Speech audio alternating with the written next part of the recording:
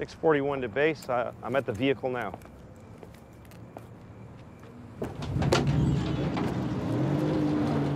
How you doing tonight, sir? I'm all right, officer. How are you?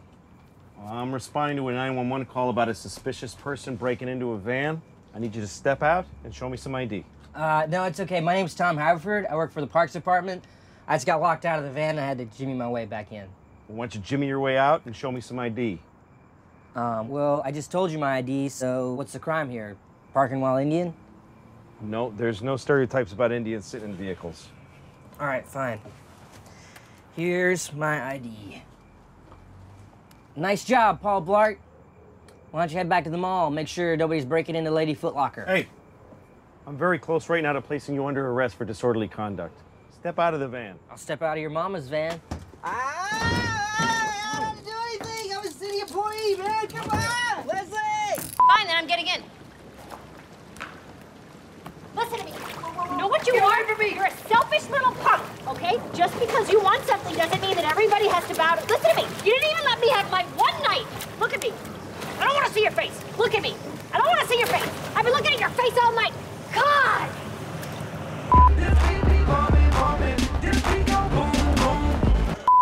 Look, if there's anything I can do to make it up to you.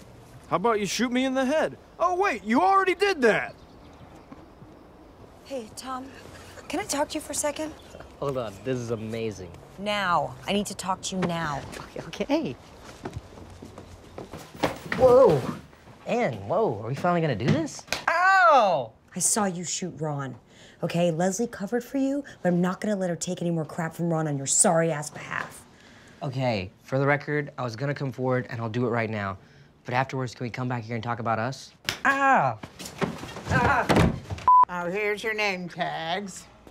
Here. Ethel, this shirt is from Theory. Name tags make holes. I'm not wearing this. Do what you want. This thing is a mess. We used to have 3 carts, actually. The first one got pushed into the creek by some kids. The second one, raccoons got onto. There was urine everywhere. And the third one was recently stolen. What's this one? This is the second one, the raccoon piss one. All right, so we're gonna just head out. Oh, no. You know what? I think we got too much weight. Oh, that's Tom, probably. Are you serious? Tom, can you get off, please? Just run alongside the cart, okay? Okay, here we go. Whoa! So let me tell you a little bit about the park. Up here on the left is one of our most beautiful grass fields. It's primarily grass. I'm gonna make a hard left here. Stick with us, Tom. What kind of moron doesn't get a license?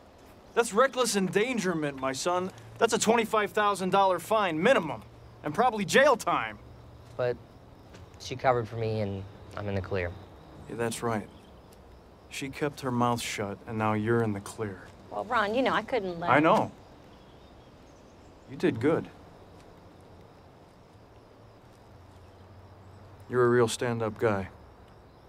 Sorry I lost my temper before. It was because I was shot in the head by a moron. Yeah. Dude, Ron, I'm so sorry. Apology not accepted, moron. Pants King. Pants queen. Ow! Ow! Oh! He's attacking me, Ron! Kill him!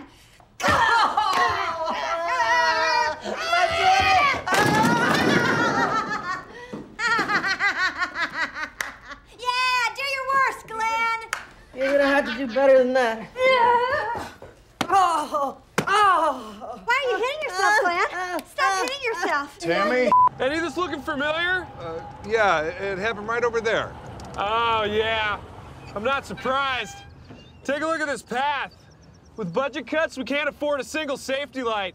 There's been 10 assaults already this year. Wow, really? Can't you station a park ranger out here? We have! Who do you think they're assaulting? I'm sorry, I didn't mean to yell. One way or another, I'm gonna get money so you can protect Jerry and all the other helpless, pathetic people in this town. Oh. You guys gotta slow down. You have to take a rest for a minute? No, Tom, sorry, no can do. Sun's going down. It's real dangerous out here. Let's roll, Carl. Okay, going fast. Well, well, well, if it isn't Ethel Beavers. What's up, beautiful? Julianne Moore just called. She wants her hair back. Nobody named Julian called. Never mind. I just need to ask you a couple of questions. One, can you help me out with this project we're doing? And two, will you please invite me to your 30th birthday party? What are you doing? I'm making a test call to your phone to make sure it's working so you don't miss any more calls.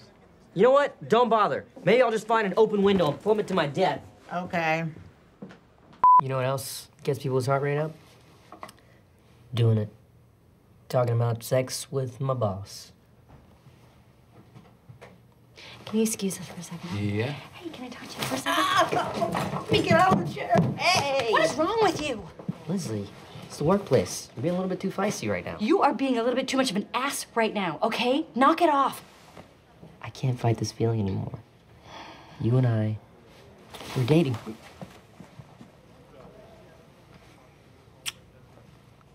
You should be so lucky. Oh my God, the baby is Tom. What? This is easily my favorite painting ever. What the hell, Jerry?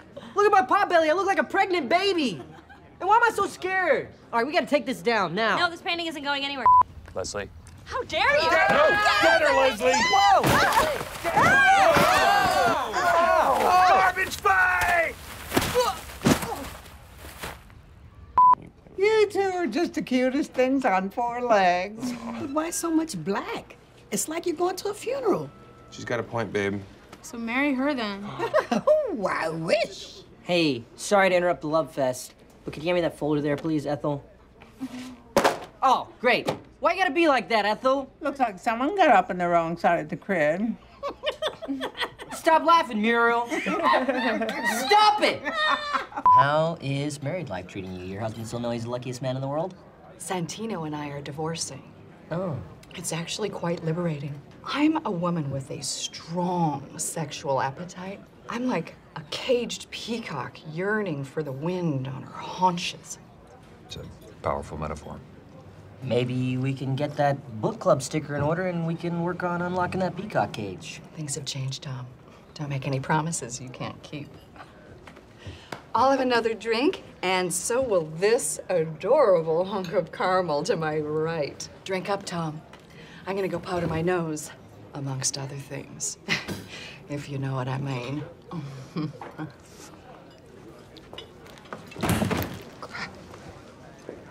Is she gonna powder her vagina? You gotta help me, man. Everyone, please help me. I'm trying to get Tom back. I'm begging. This department just doesn't work without you. What do you say? Ron, this is embarrassing, even for you. I'm not coming back. Peace out, my dudes. Excuse me, everyone.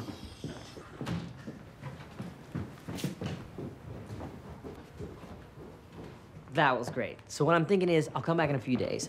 You'll beg me again. Ah! So, if it's okay with you guys, I would like to ask Ron for my job back. Ron, may I have my job back, please? Thank you. I will see you all Monday. Looking forward to it. And? Wow. Yeah, and look, I got one too. Matching his and hers. So I'm Tommy's girl and you're just Tom? Why not Anne's man?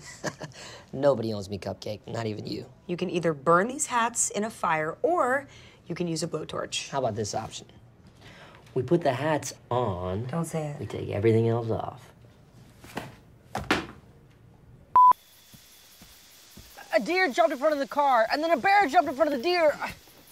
Tommy Edamame is back on the grid. Tell everyone to light me up with their digis. Gotta load them into my burner. Yes, I went to Best Buy and bought a phone. Out of the car, now. Where are we going, Ron?